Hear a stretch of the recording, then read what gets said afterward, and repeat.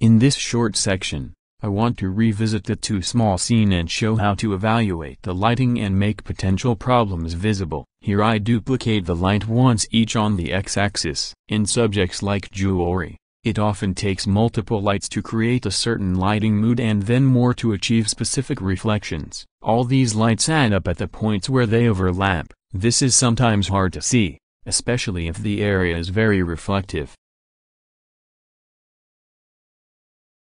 Blender comes with a tool to display the strength of the lighting. You can find it in the render properties at the bottom of the color management section. Switch the view transform from filmic to false color. In the rendering, the false colors show the current situation. Red areas are actually already overexposed, but mostly still okay. If the areas become white, then there is already a strong overexposure. As already mentioned, such situations occur in areas where several light sources overlap.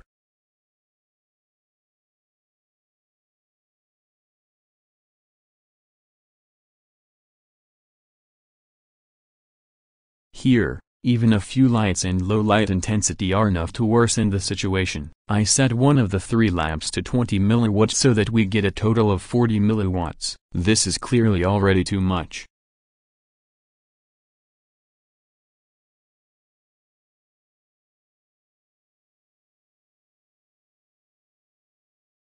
There is nothing else to do here. I just wanted to show this way to evaluate the lighting situation. I would like to point out here once again, it is of great importance to use realistic sizes for realistic results. Let's take a ring as an example. In the real world, it will be anything between 1 and 3 centimeters in size. Surely you can model it in Blender with 2 meters size, but the achievable results will be rather modest.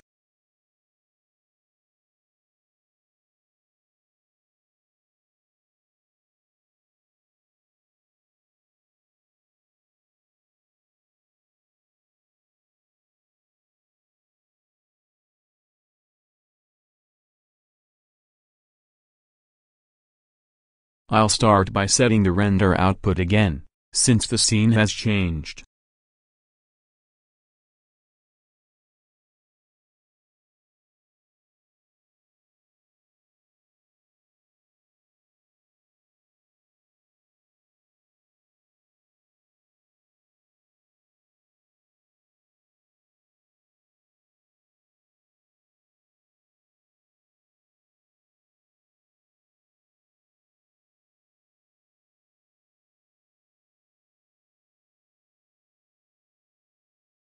After I have set the render output again, we will finally look at the render settings. Let's start with the render properties section. Of course, this is only about the settings for cycles. If available, the dedicated GPU should be used.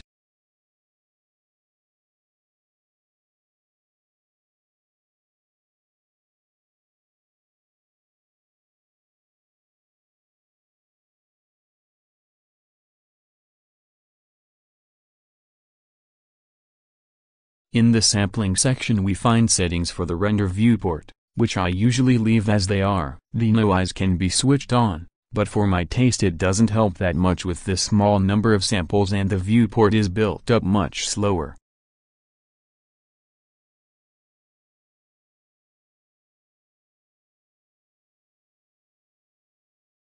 The default settings for the renderer are 32 samples. This is quite sufficient for many situations. However, as soon as retraced transparency, refraction or caustics come into play, 32 samples are no longer sufficient. For quick shots I use something between 200 and 400 samples. However, this increases the render time significantly. I use about 1000 samples when rendering a video, because here you still have to consider the frames per second. For single frames you can use 4 to 6000 samples. I used 1000 in my video.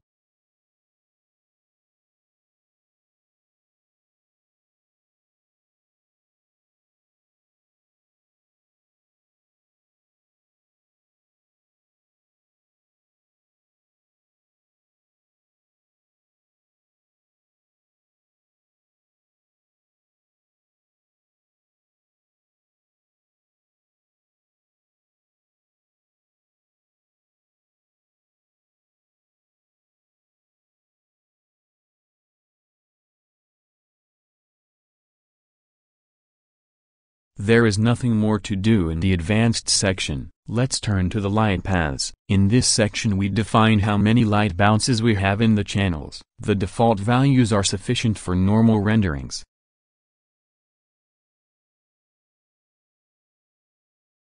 On the right with the small button, you can activate predefined presets, and with the plus button, you can create your own. The preset full global illumination is the best for such projects, but even 32 is not enough for really good results. For tests I use at least 64 for all channels, at least 256 for final renderings. In the video I used 256.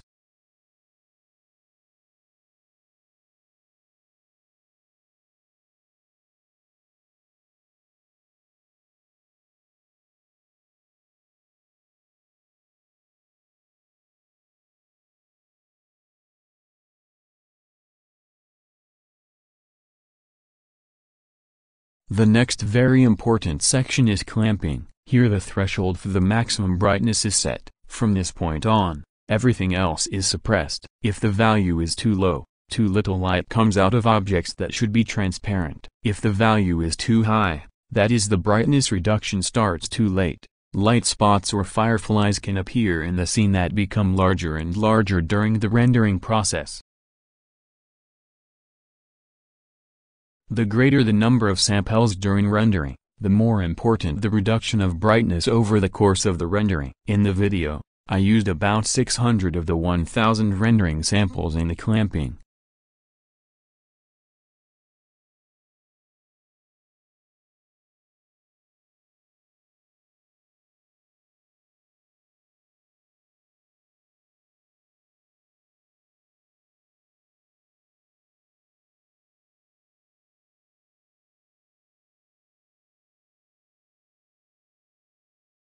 For the next section I have expanded the scene a bit. It is about caustics. I added a simple torus, created a material and set roughness and metal. The torus should create the caustics with filter glossy and the value 1.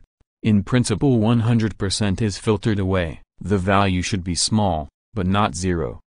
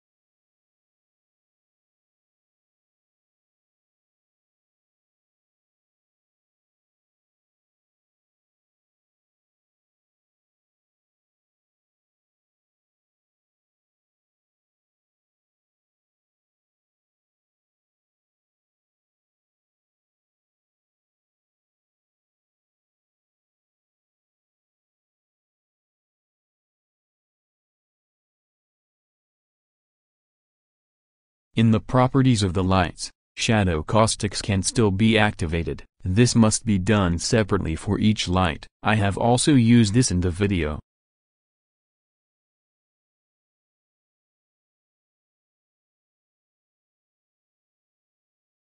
Check both boxes.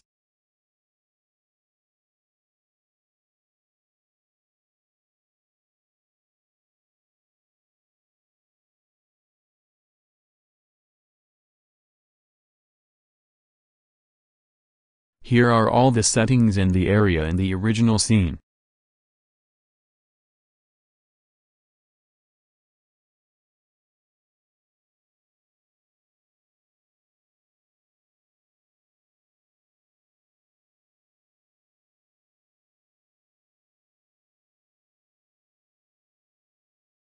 At the end we come back to the original scene. Here I have adjusted the fields for the light pass. And finally I activate shadow caustics for all surfaces. That was basically all the settings for the rendering. Now, the BSDF glass still doesn't look really realistic. For this we need an extended shader. I'll show you how to do that in part 3. We'll build the shader together step by step.